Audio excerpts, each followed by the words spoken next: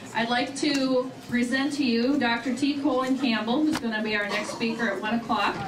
Dr. Colin Campbell is the author of the China Study, and he's a respected nutrition researcher at Cornell University. He's also the focus of the film Forks Over Knives.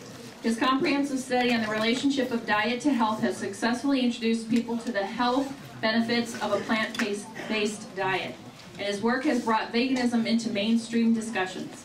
Dr. Campbell will be doing a book signing following this presentation today, so if we run over, please follow him to the Veg Worcester table where he'll be doing the signing. After his talk after this talk, he'll be at the main entrance where just about everybody probably came in. The Veg Worcester table is right there. Buy the book and the DVD. He's going to sign them for you, and we'll have a special discounted price today. Help me welcome Dr. T. Colin Campbell.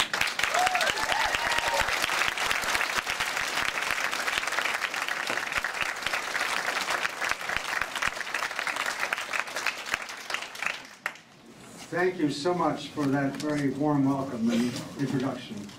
I'd also particularly like to thank Caitlin as well for organizing this effort. She's the first one who contacted me and has had a lot to do with putting on this organization, and for that I'm very grateful. Gosh, this is a good group. I see your choir here. The choir I don't have a lot of time, obviously, and I'm going to try to squeeze in something like 55 years worth of work into the next 55 minutes. It's not easy to do, but my background, as many of you know, is in science. I came to this idea primarily from the laboratory, being a researcher, much of it at Cornell, in fact, most of it at Cornell University. And what I now know, as probably many of you already know about me, is that the views I now have it's almost the antithesis, the opposite of what I started with in the beginning of my career, and I never would have guessed 50-some years ago when I went to graduate school that I would be standing here talking about this topic at this time. But I must say that this information for me has become really very profound. I think that it obviously is about what we eat, it's about other things we do, and so I think it's so profound that now in the present day, as far as I'm concerned, it really has something to do with, in fact, this topic that I sort of want to talk about today, and that is the healthcare system. We all know that the healthcare system is in trouble, and in fact, quite serious trouble. I'm not sure how many people really know how serious this really is. It's a very high-cost system. The United States, as a matter of fact, has the highest per capita medical care cost of any country in the world, twice as high, at least, of the next highest country, number one. Number two, the cost of health care, as a matter of fact, the quality of health care in this country is not as good as what you might think. When the United States is put onto a chart compared to other countries, more or less of the industrialized Western countries, we rank near the bottom, believe it or not. So here we are paying an enormous amount of money and running it and getting into a lot of trouble. It's continuing to go up. At the same time, we don't have the quality of health that we are entitled to. So it's really a bad business model. So and that's where I am, I guess, at the present time. And I think about this context, this question concerning what we eat as sort of the centerpiece in a way of helping to resolve that problem. And for me, to try to think about the kind of things that I think ought to be thinking about, we've got to get it on a good scientific basis. We've got to get it really good on a good, sound scientific basis, because I spent about 20 years actually very active in national policy development, on expert panels, giving testimonials before Congress and things like, or congressional committees. And I know the policy community. I know the so-called establishment, if you will, the establishment community. I was part of it. I know that in order to get transformation of an idea like this into the mainstream America, not just into select special interest groups, but the mainstream America, the only way that's going to happen is we get the science right. It's really, really important. And so I think the more that I can help to bring professionalism to this community, the happier I'm going to be. Now, so in any case, coming back to this, the topic for today is, obviously, it's really narrowed down into a rather narrow slice of things. But what I want to just tell you is some of the, reveal for you, some of the questions that got me thinking about this many years ago. When I got into research and first started getting an inkling of some of this kind of thing, insofar as research is concerned, it was not just testing, what effect did this food have on something else, or what effect did this nutrient have on something else. That was not the purpose. It was really to actually design this information in a way in which I could actually inquire more deeply about what the relationship is between food and health. And eventually to establish, especially if I look back, establish what I call principles of nutrition. Because if we get the principles of nutrition right, then I think that we can begin to advance, from a fairly good scientific basis. And so I'm going to take you through just a few observations of my early career that actually, as I look back, really had a fairly profound effect on my thinking, because they really began to challenge dogma. They challenged the conventional way of thinking about nutrition, the way I was taught nutrition, the way I in turn taught my students nutrition early on. It really started to challenge this kind of thing. And so I'm going to select for my comments here today the work that I actually did, which gets me into, with some people, I don't want this to be misunderstood. So I want to just put it up front right in the beginning, especially at a conference like this. We used experimental animals at that time. And I know that for many, of course, for good reason, that's obviously highly questioned. And I fully understand that, I fully support that kind of notion. But at the same time, I was in research, that's the way we did things, and I did it in a way in which we could learn principles. And I can tell you that the misunderstanding about the way science is done sometimes is not quite right. And so I want to use the work that we did involving experimental animals at the beginning to tell you the principles, because those principles got me to really challenge my own views and challenge the system within which I was a part, and eventually to get me to where I am now, which is a much broader, holistic, and more compassionate way of thinking about things. So in any case, let's come back and then ask this question about the healthcare system. As I say, it's in not a good state. So what's missing?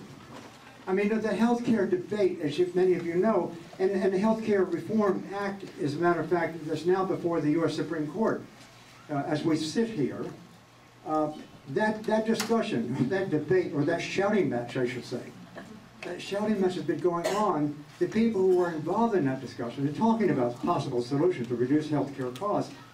None of them are talking, what they're talking about, who's going to pay the future bills?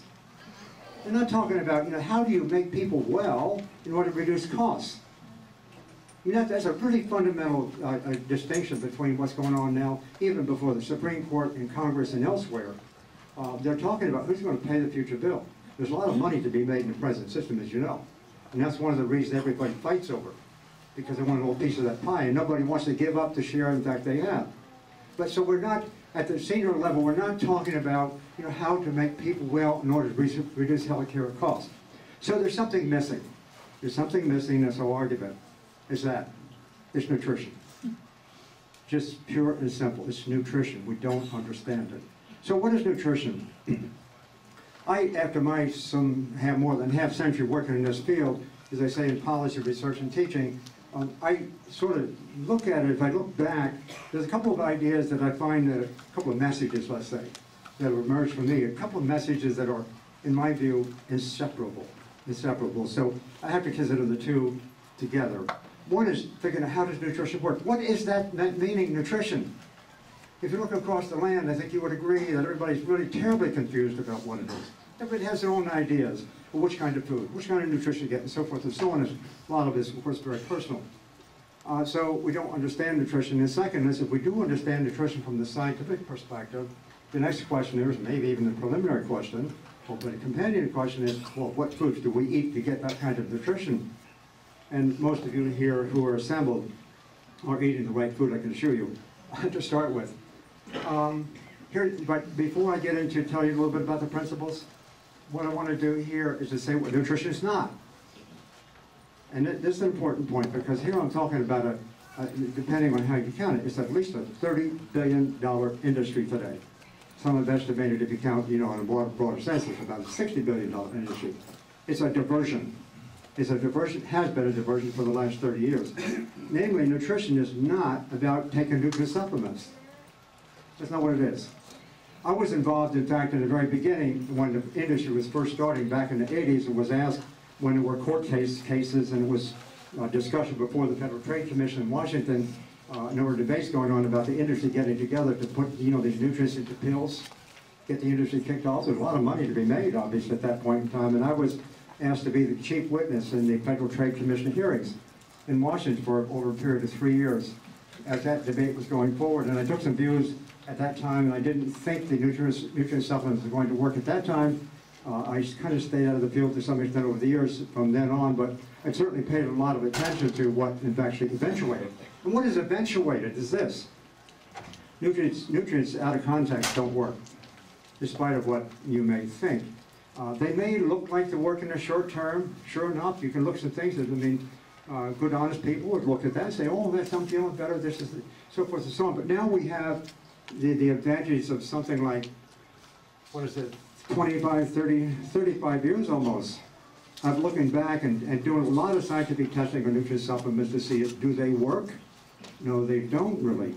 Here's just the evidence right here. Beta-carotene and lung cancer, that's a classic case. Beta-carotene, as you may know, is a pre-vitamin A. It creates the yellow color in vegetables, it's part of all green vegetables. It's great stuff. It's an antioxidant. We all knew that. And it turns out that it's rich in vegetables. In fact, it's only produced in plants. It's produced in the colored parts of plants. And so what was noticed many years ago, the higher the vegetable intake, the lower the risk for some cancers. If you did those kind of studies, and they say, oh, this is great stuff, it must be beta-carotene. And so there were studies published in the early 1980s, late 1970s, in fact showing that the higher the beta-carotene consumption from vegetables, the lower the risk for cancer. And so the next obvious question they thought, at least they thought it was obvious, well, let's take that beta-carotene out, let's put it into a pill. Let's give it to people. And at that time, beta-carotene was the key nutrient supplement, so that was done. And it was an 8-year study. The first report of this phenomenon was an 8-year study that was done in Finland, joint study between the United States and Finland, where they took a bunch of smokers, heavy smokers, destined to get a certain rate of lung cancer, treated with lots of vegetables, if you will, or at least they didn't do it as an intervention study. They kind of looked back to see what they were doing. And then they also looked at the question concerning whether the beta-carotene and their supplements would work. After 8 years, what they found out was that the beta-carotene supplements did not decrease lung cancer, as was hypothesized. In fact, it increased lung cancer, statistically significantly so. That really disturbed the industry at the time. And so since then, we've seen now lots of studies. There's been virtually, I'm sure, hundreds of studies of this kind, where vitamin E, great kind of vitamin, we should take it, reduce heart disease and prostate cancer and so forth and so on. You can just see a few items here. The latest on this list of casualties is omega-3. When you take this out as a supplement, you try to take it that way, it does not do what we think it does. The reason I want to make a point about this is not nutrition, this is pharmacology. This is pharmacotherapy, if you will, pharmacology. It's drug treatment. It's just giving the drug in a little bit earlier stage of the disease process. And so anyway, let's move on past that. So I set that aside. Nutrition, in contrast, involving nutrients. They work really spectacularly well when nutrients are consumed as food. In that study, by the way, as cancer went up, when supplements went up, cancer went up, those who were consuming more beta-carotene from the food, cancer went down. So beta-carotene in the food works. Beta-carotene in supplements, it doesn't. So here's I'll come back to this point a little bit later on. So here's some very specific sort of citations and results of some of these summary kind of reports that have been published. This one in 2008. They said no evidence to support the antioxidant supplements to prevent mortality in healthy people with rare diseases. Beta-carotene, vitamin A, and vitamin E significantly increased mortality. I don't want to ask the question now because people won't raise your hand. How many of you have taken supplements? You're probably ready to drive me off this stage here. But you do have to take a second look. It's not a crutch people are saying, oh, you know, I need to take this because the food is not the same as it used to be, and so forth and so on. And you know, as they do that, they don't make the major changes they need to make. And the major changes they need to make is basically eating whole plant-based foods. Stay away from the processed foods or stay away from the animal-based foods. That's really the bottom line. That's where the big bang for the buck is. Omega-3 fats, I'm going to just kind of skip through this quickly because I don't have a lot of time. I mean, this 59 was a mistake. There's 89 studies now. 89 studies, a huge amount, millions and millions of dollars studying this question. Do omega-3 fats work? And the comment is that long-chain and shorter-chain omega-3 fats do not have a clear effect on total mortality, combined cardiovascular disease events, or cancer. And then they even suggested that, although it's not significant, it may actually increase the risk of cancer. Omega-3 fats increasing the risk of cancer. Omega-3 fats in the form of supplements. Here's another really quick, big study, almost 10,000 cases of diabetics, 3 million person years. I mean, this is not a little plaything. This is a huge, huge big study. And what they found here is that people, as they increase their consumption of omega-3 supplements, the risk of diabetes goes up, and it's highly, highly significant. Even omega-3s that come from fish is a bit of a problem too. Now, let's get into principles real quick here. On cancer. Cancer was an area that I worked in early in my career, where I really kind of got started in this idea about nutrition playing a role in important diseases. But before I do this, let me just point out, this is a sort of model of cancer development that we all tend to work on as far as research is concerned. It goes in stages over many years. Cancer starts out very early, let's say many years before, in the initiation stage.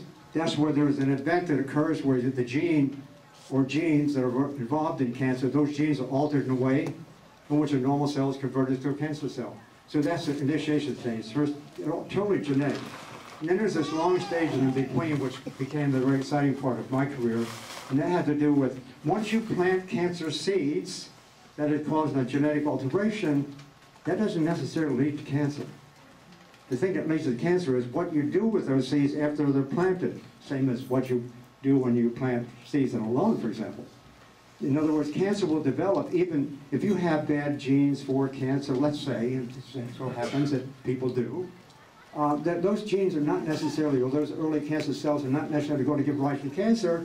You have to fertilize them. And we fertilize them with the food we consume. And when we consume high protein, high fat kind of diets, low in vegetables and so forth and so on, that's what we're doing, we're fertilizing. Now I'm going to show you real quick here some of the results that got me onto this, starting actually about, gosh, I think it's this long, but 45, 50 years ago. So this is a summary of going back about 45, 50 years ago up until maybe about 20 or 25 years ago. Here's where I got the principles from. That actually is the framework within which I sort of formulate my own ideas about nutrition. Here's a study in experimental rats, in this particular case, where the rats were predisposed to getting cancer. The cancer seeds are there. That's what I call genetic initiation. And so over the first 3 weeks, I mean, the first 12 weeks of the cancer formation, they were fed 2 different levels of protein of all things. Protein is really valuable protein. I've had about 3 people tell me today, I got to do such and such because I got to get my protein. You've heard the story. Everybody wants to make sure they get enough protein. So I thought that too. I've been, as you probably know. So they had 2 groups of animals, 5% protein, 5% of total calories as protein, by the way. 5% of total calories as protein. 5% protein and 20%, and there you can see the result. This actually came from an observation I did in the Philippines together with a publication in India back in the 1960s. But in any case, the 20% protein, the good levels, the cancer is growing rather well. Then, this part was really kind of shook my boat at the time. We wanted to see if this 20% protein, the good levels, are turning on cancer, what happens if we switch it back and forth?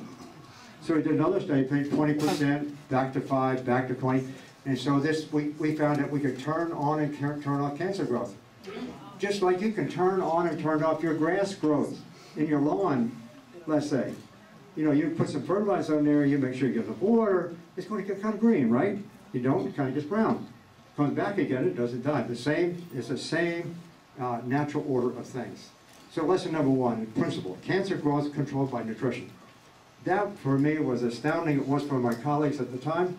because everybody assumed cancer came from genes. Cancer does start with genes, but that's not the cause of the cancer at the end of the day. People thought it started with virus, but that's not the cause of the cancer at the end of the day. It really has to do with the way in which these cancers are fertilized and go forward. And so here's a quick summary, a little schematic in this particular case. So we have normal cells at the top. And let's say one group of cells on the left, there's more cancer genes there amongst them, let's say more cancer seeds, more prominent, greater possibility of forming cancer. And on the right, you see less cancer genes, just very simple little schematic. And it proceed on from there with the same diet, so forth and so on. Obviously, the situation has more cancers starting in the beginning, and going to go more cancers eventually at the end. So this is essentially, in this case, in this model, cancers are determined by genes, which a lot of people want to think, but not quite that way. Here's what, so genes cause cancer. Here's what the shock, in a sense, for me, and that was that doing this study again, and we did these kind of studies, you can start out with a situation with a lot of cancer seeds. If you feed them low protein, for example, less tumors. And the ones that start out with not very many seeds, high protein, more tumors. What this shows is basically nutrition causes cancer. It's not genes, it's nutrition. It's really quite clear. And so we did this with some other nutrients and some other situations beside this too. So lesson number 2, nutrition controls genes. This is again a big story. That's what nutrition is. We all have our genes, doing all kinds of different things. We have our genome. We can sort of program and know what our genes are. We're getting to know this and that, you know, the 25,000 or 23,000, whatever it is, genes we have. We're beginning to understand something about how these genes play a role in disease. But actually, at the end of the day, nutrition controls which genes are going to be expressed to do what. We have genes to give us good habits. We have genes to make us fit. We have genes to do a lot of good things for us, fortunately. So we got an enormous number of very good genes to do a lot of good things for us.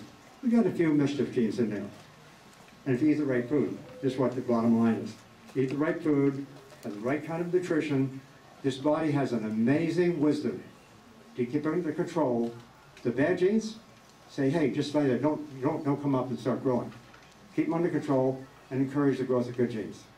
It's what I call the wisdom of the body to be able to do that. It's really quite remarkable.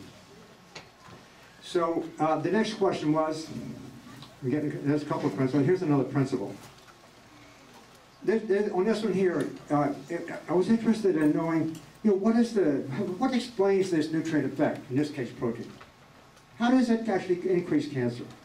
You know, when you're using it kind of to promote the cancer.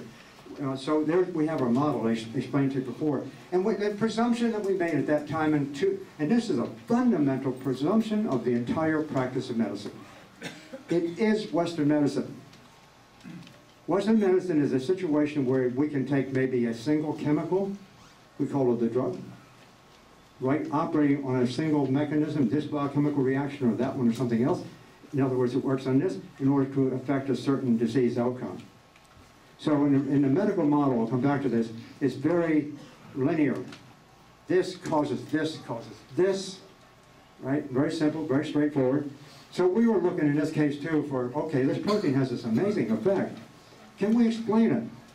That's the only way sometimes you can convince colleagues of anything, you know, in the professions is to explain how it works. So it turns out we looked at all these mechanisms involved in this gene changes and stuff like that having to do with early cancer during the initiation stage, that first stage, and I'm not going to get into all those other things. I just wanted to put them there to show you that we did look for what the mechanism, the explanatory mechanism was. Change in enzyme system, change in this or that or something else. Every time we looked for one, we found a mechanism. Couldn't find it. We didn't know which one was really important. And the second stage, same thing. And finally came to the realization that the model we're working with doesn't really work.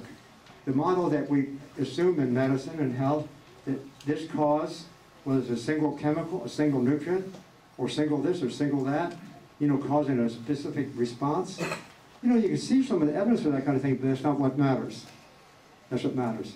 It turns out that when causes produce effects, they operate through a whole, just a symphony of mechanisms. I like to use the word symphony because nutrition all of a sudden becomes a symphony I'll return to in just a moment. So, lesson number 3, nutrition acts not by one, but by countless mechanisms, as in a symphony. One more lesson here. So far, I just showed you what 5% and 20% does. What about the in-between levels? Well, we did a study here where, for example, we had 4, 6, 8, and 10, as you can see. We didn't get any cancer growth. This is a situation where, again, there was predisposition for getting cancer. So up to about 10% protein, no cancers. No cancer. But above the 10% got cancers. You can see the relationship. That, to me, was really striking, because then you start asking other kinds of questions. What does that mean? Well, it turns out that 10% protein, when you don't get cancers, it shows that protein is an essential nutrient. We absolutely need it. That's not the question. The question is how much? Well, we need up to, let's say, 10%. And by the way, you can easily get 10% protein, easily, by consuming a whole food plant-based diet. You don't need any extra protein, forget it. If you're eating good quality, high quality vegetables, fruits, and grains, and legumes, especially putting in some legumes of all nothing, you get all the protein you really need. Doing good stuff. When we start exceeding that, that's when we get into trouble. And you can see there. So then you can ask the question, well, what causes us to exceed that? Because in reality, we all do. The traditional human consumption patterns are such that most people in this country are consuming between about 11 and 22, I think the latest figures are, or something like that. It's in the range where you might expect to see a cancer response, and an increase in cholesterol, and an increase in cholesterol is associated with the development of heart disease, and this and this, and. In other words, you get above 10%, you start getting in trouble. So what's the average protein intake in the American public? It's about 17%. We're up here, this is the average about here, and about 95% of the population is somewhere in that range. So we're in the territory where you might anticipate, hey, there's some problems here. So how do we sort that out and get making some common sense out of this?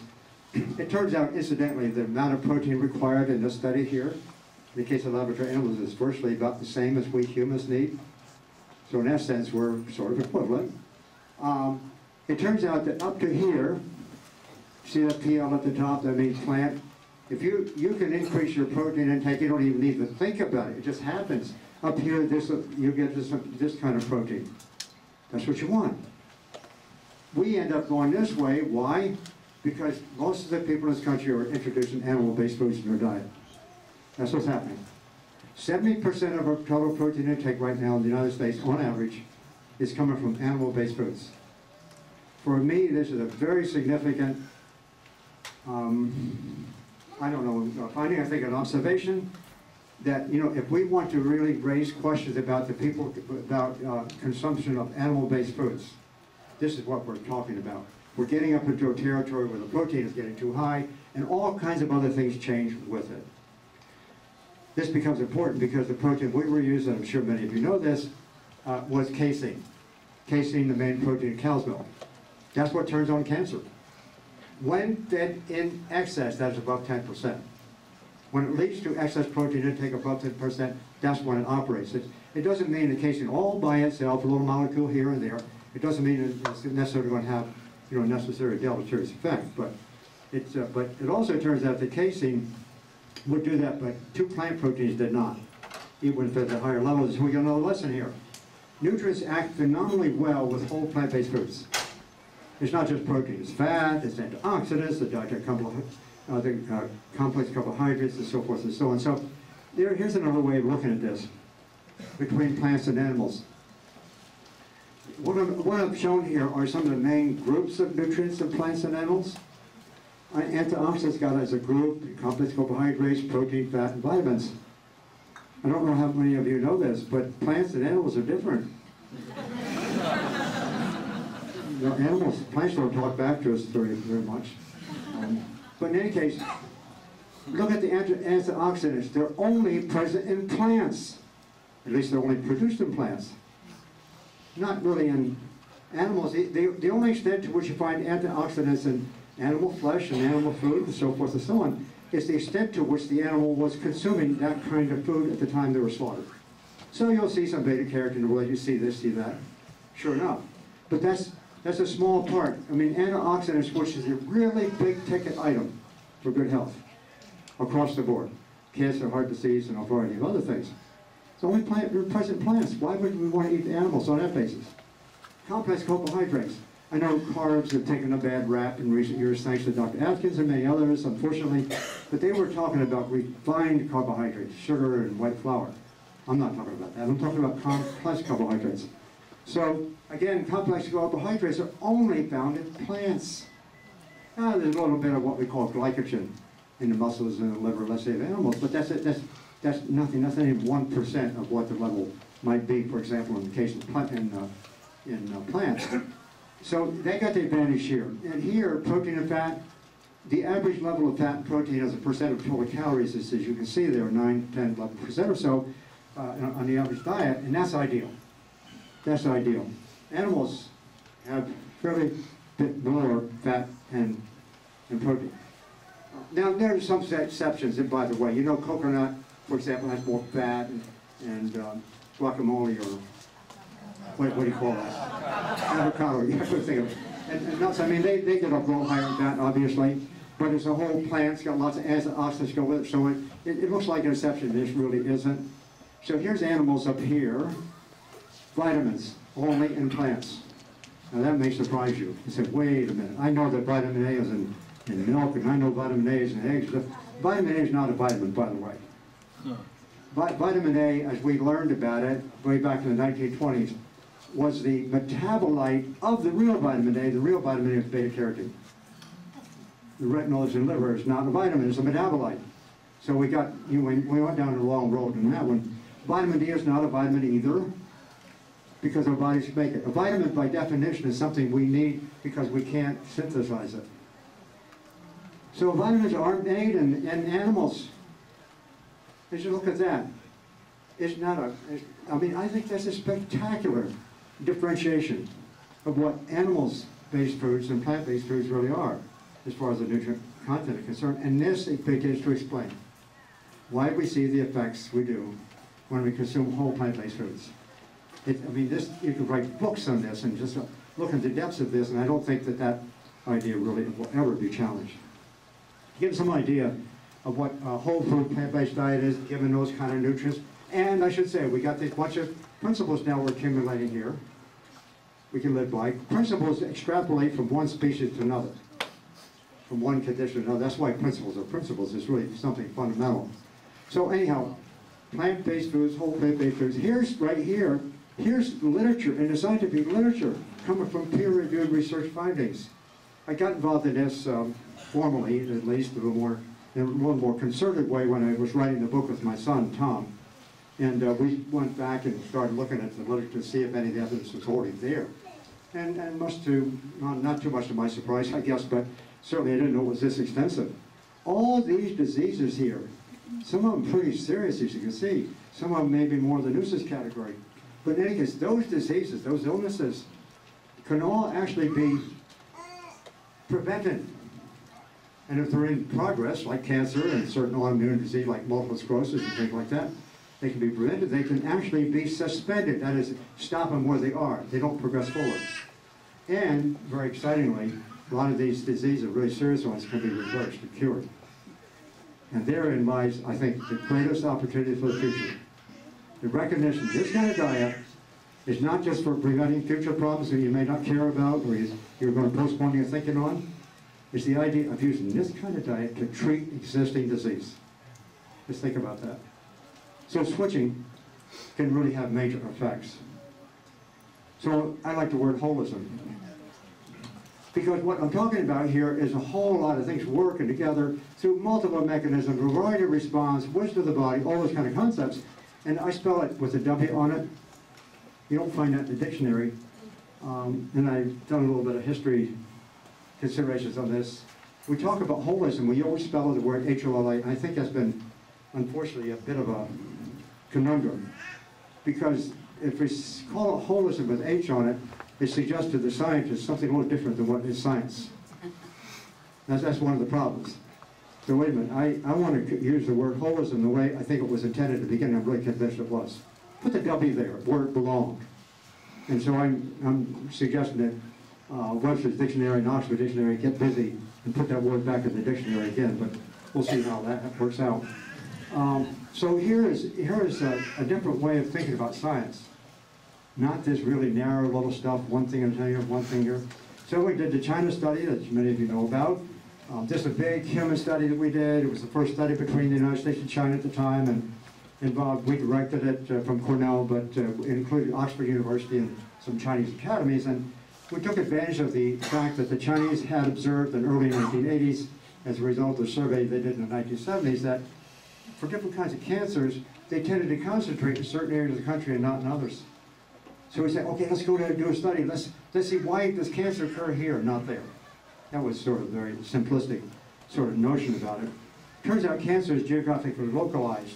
Something we sort of knew, but in the China situation, it was really emphasized in quite a spectacular way. So cancer is localized geographically. We did a nationwide survey of 130 villages, collected a vast amount of data on nutrition and hormones and enzymes and different diseases and so forth and so on, all having to do with diet, lifestyle, disease, mortality. We did a study, ended up with a massive amount of information and said, okay, what do we do with this? We started analyzing bit by bit in a very narrow way, but we did it in order to see how it related to the whole, not standing alone. So this was our conclusion. The vast majority of the hypothetical cause-effect associations favoring less disease reflect the nutrient composition of plant-based food. Now, I hope that that statement means something to you when you realize that the difference between plants and animals comes back to nutrients composition. And so, in a sort of more practical, lay terms, let's say plant-based whole foods, less total protein and fat, no animal protein, associated with less chronic degenerative diseases, and it is consistent with other kinds of studies, that experimental animal studies that we did, as a matter of fact.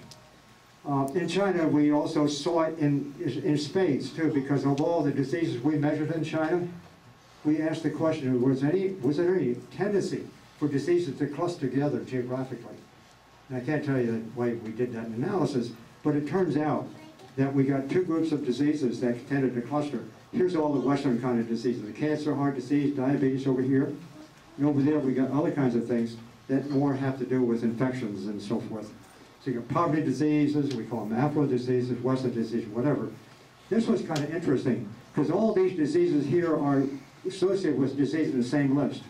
Same as all these diseases associated with diseases in this list too. So here you got this. So then we can ask the question, if all these diseases are tending to clump together geographically, there must be something in the, let's say, an environment or the way they live, or something sociological or whatever. We had an opportunity to see what were the chief correlates of this, and it turned out to be increased cholesterol from very low levels, going from 90 up to about 170, even below the levels that most of us see. So just increasing cholesterol levels go up like that, that's when heart disease and diabetes, cancer, that's when they all start to emerge. And it turns out that increase in cholesterol that was occurring was coming in response to the consumption of animal-based foods. Even though in China they weren't consuming in rural China that many animal-based foods at the time.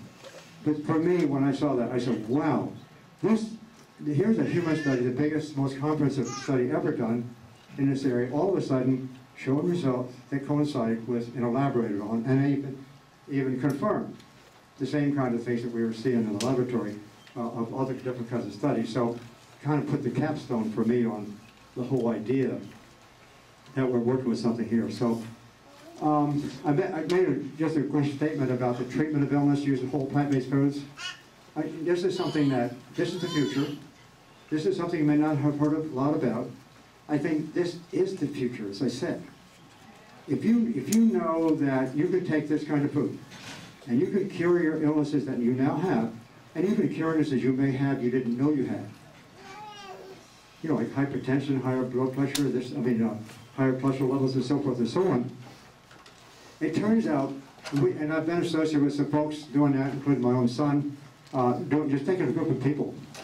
You can take just a group of everyday people. He did with some guys who called themselves rednecks down in North Carolina. But I mean, this was the last thing that they really wanted to do. So you take a group, 25, 30, 40, 50 people or so, and you give them the food you ought to be eating. Make it tasty. Make it tasty. That's what it is. If you do that, you come back and you have a look. What happens? the results are dramatic. And it's not in matters of years. It's not a matter of months. It's a matter of days. Do we do it in shorter time as 5 days, 10 days, 15 days? He did it 13 days. You can see weight drop like that. You can see cholesterol come down. Triglycerides start to correct themselves. Pains and aches that people have, especially older people, like arthritic pains and stuff like that, headaches maybe, they go away. It's amazing. I'm sure that many of you here know that that happens.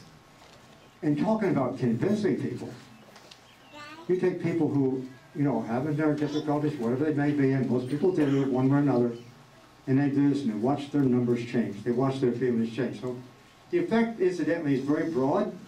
Here's the power of a whole plant-based diet. It's very broad, unlike drugs. No drug can have this broad effect like that. Very broad, it's quick acting, days to weeks. It's vital. Deaths are spared. My friend Dr. Esselstyn and Dean Ornish before him and somebody before them showed that you take people with advanced heart disease. You put them on this kind of diet and heart disease goes away, you put it in the background. You've seen that, I think, in the Force Over Night film. And all of this is diet, this is vegetables and fruits and grains. How about this? No known side effects. Compare that with the drug therapy we rely on in this country. There is no comparison.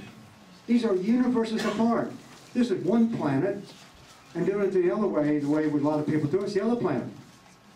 We don't even need to think that way. We can take this approach here and get far better results quicker in every which way. So, unfortunately, the present nutrition narrative is reductionist, as I say. That's focused on one thing at a time, and I think this is really key.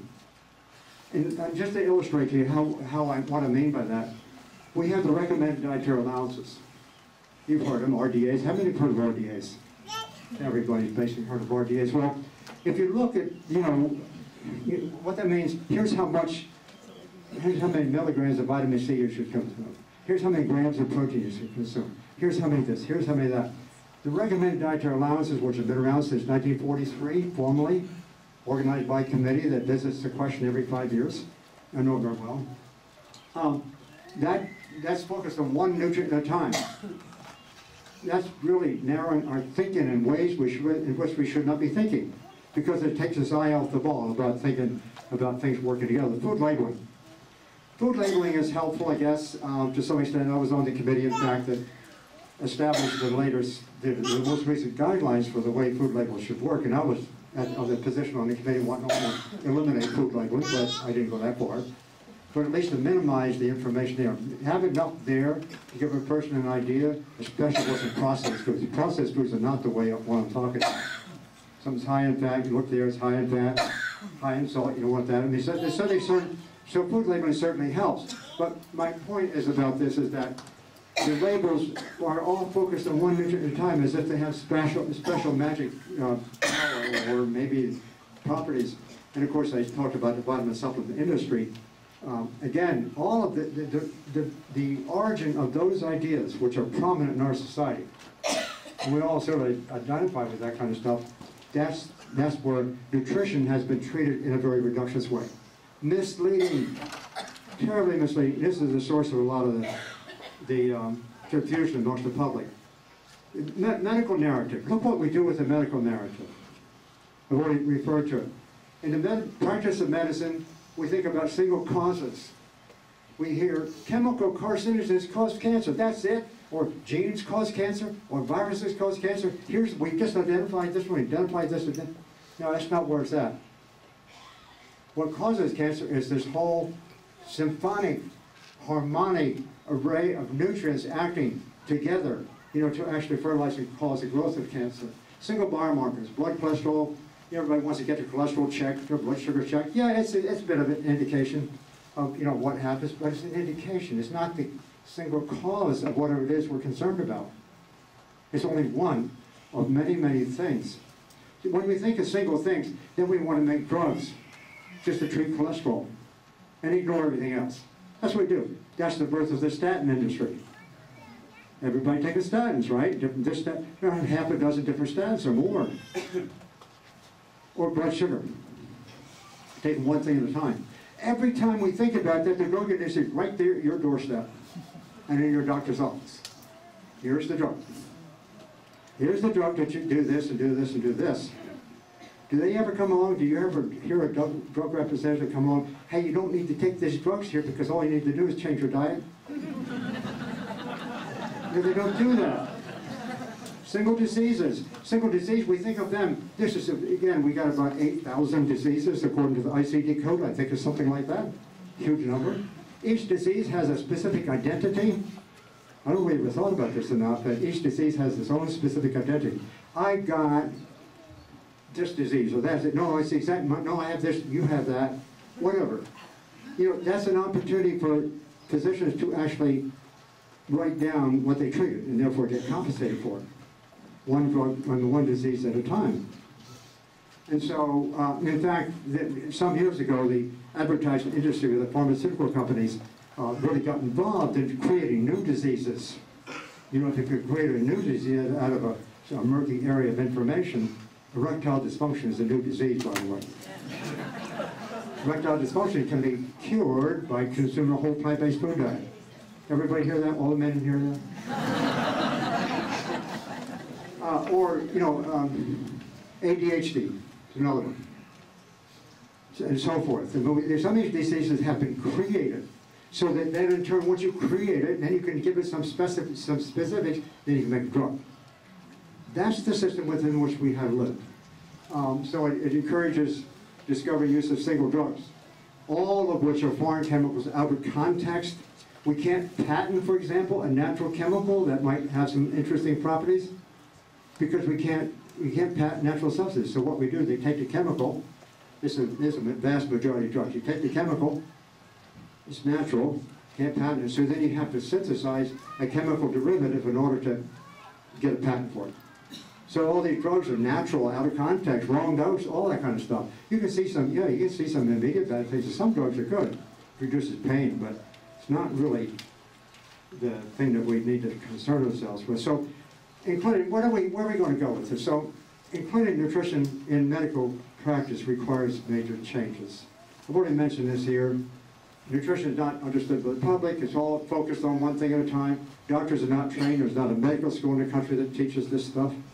Actually, the majority of my lectures now are to medical schools. I'm really delighted and gratified because the people in medicine obviously are very good people. They're very ambitious, they're very smart, they went to school. Most of them had really an interest in really treating people. End of story. I mean, that's a given. The thing is, they're sort of subjected to an educational environment where they're not taught this kind of thing. So then when they get out, their businesses, their thinking, and so forth and so on, and kind of, they're entrapped in some ways. I say more or less the same thing to medical schools I'm saying here now. And in the beginning, I got some silence from some, but actually now, it's fantastic. You know, a lot of doctors coming out of the woodwork and saying, oh, why wasn't I taught that before? I see as much anger from doctors as anything else as far as emotions are concerned, because they're saying, as one guy stood up in the University of Pennsylvania a couple weeks ago, shouted out, you know, and done, he says, bravo, he shouted out, he says, you tell me how we get paid, we'll all be there. Which told me a lot about, you know, the whole profession. We need to change, just need changes. Research funding in this area doesn't exist either much. The National Institutes of Health, which funded most of my work, because they thought I was working on cancer when I got around to working with nutrition. In any case, there are 27 institutes at NIH, the leading biomedical research agency in the world. 27 institutes, the Heart Institute, the Cancer Institute, and diabetes, and so forth and so on. There's not one institute of nutrition. Now just think about that. Doctors don't get trained in this area. Biomedical research is not trained in this area. Where do you get the information from? It's from industry. Industries actually, they populate and control the policy boards to set the standards and all this kind of stuff. So we've just got to get the shroud off of us. There's nutrition and medical practice, thanks to an image that was published in the New York Times. I should acknowledge them. It's basically that, putting a square peg in a round hole, if you will. It's just, you'll never get nutrition into the current system. The current system's got to change. So if we change, we have lower healthcare costs. I'm estimating that if everybody were to do this, we would reduce healthcare costs by 60 to 80%, and that's a conservative figure. That is a huge thing. Faster alleviation of global warming, that's a big deal too that you're probably not hearing too much about. It's not carbon dioxide or the carbon dioxide footprint that we have to worry about so much. It's the methane that actually has 25 times the capacity on a molecular basis to absorb energy than does carbon dioxide. And where does methane come from? It comes from swamps and so forth and so on, but particularly it comes from livestock rearing. So our using so much livestock actually is producing all this methane that it gets in the air. It can dissipate. It has a half-life of 8 years, about. Carbon dioxide is about 100 years or whatever it is. If we stopped consuming livestock right now, we would correct the global warming problem in our lifetimes, possibly. We see changes. Doing the other way around will never work. Not with the carbon dioxide thing. Anyhow, in less violence-prone activities, violence proneness, of all kinds. I'm sure you're, whether it's with animals, with people, with environment, with this or that, it's just treating our environment, treating ourselves and our fellow human beings a little more decently. More efficient use of land resources. And I would suggest too, this last thing I'm kind of excited about, here's a common ground for political consensus. The Republicans, the right wing, the left wing are arguing, shouting at each other about this and that, and fight like cats and dogs. I speak to people very much on the right, people very much on the left, and I'm finding out there's equal enthusiasm for this idea in both groups. It's really interesting, because the last time I checked, I think most people wanted to be healthy. I'm going to get through here. I don't have a lot of time. Let me just check this real quick. Here's what science does, and without getting into all the details of the rationale for this, it produces research, get an idea, produce research, do some study designs. That's a big story there, what kind of studies you do, produce evidence. It's for the consumers and they get help. That's where you get your help from. Yeah, that's what you like to think, right? I like science, yeah. I like science, you say, they say, I want them to produce evidence. Yeah, so here's it, come on, be healthy. I mean, the bottom line is that. But unfortunately, this is the way it works. We come down and produce evidence, and I've been involved in all of these activities, by the way. You take science, come down, you produce evidence, but the evidence, when it's in a reductionist way, a little bit of this, a little bit of that, focus on one thing. That evidence, if it can be used to be protected by intellectual property protection in the marketplace, now you've got a product you can sell. Okay, you give it to industry, they make products, and then we consumers buy those products. So here's what we consumers are doing. All in the name of whatever it is, science, I don't know what it is. These products coming down here, minimal health at best. So we're supporting this system because we buy these products. Think of the vitamin supplement industry, or think of all the gene array analysis that might be coming up in the future, or think of this drug and that drug. So we buy the products, then we turn around, it's our taxpayer dollars that go into the production of the system in the beginning. It's the fuel. It's the fuel for the system. So we consumers, we're providing the fuel in the hopes that we're getting the results. That doesn't work that way. We're providing the fuel, sure enough. We're not getting the kind of results that we need to get. So, this is an aside issue. I kind of had to throw that one in there. If we're going to use the milk of another species, it seems like to me, why do we even need milk? But anyhow, if we're going to do it, why do we get it from one species, don't have to go to get it from another one. And I put that in here because I came from a farm milking cows. That's me on the front. It's now 9 years ago, I guess. Oh, just a second. I got to stop this here.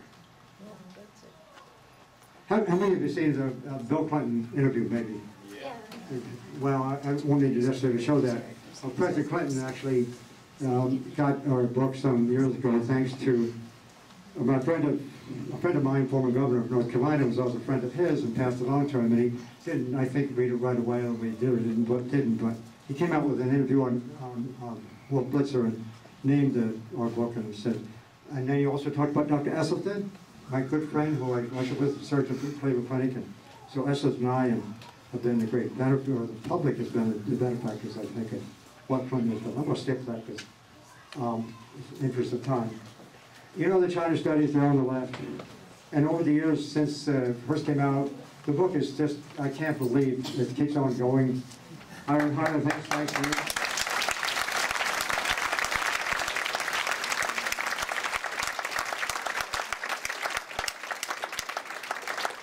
one of the things I was often asked over the years, and I couldn't do anything about it because I don't even know what the pots and pans in the kitchen are, as my wife tells me. I want to give credit to my wife for actually having our whole family being this way, 100%. She's the one who does the cooking. She's the one who got me to write the book. One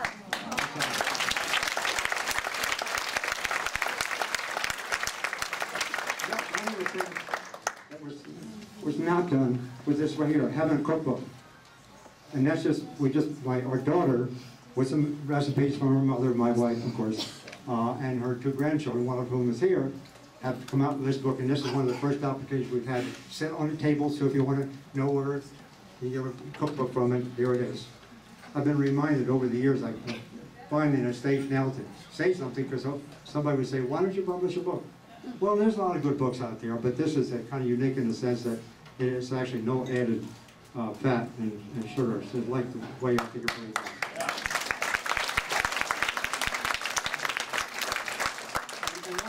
One final thing that has been very, very exciting, it has to do with the foundation that we got organized thanks to a former student of mine who took a class of mine at Cornell and some other people, and it's really taken off. And it's an online course, very unique, and to see one opportunity to study plant-based nutrition in a way in which you can do it from your home.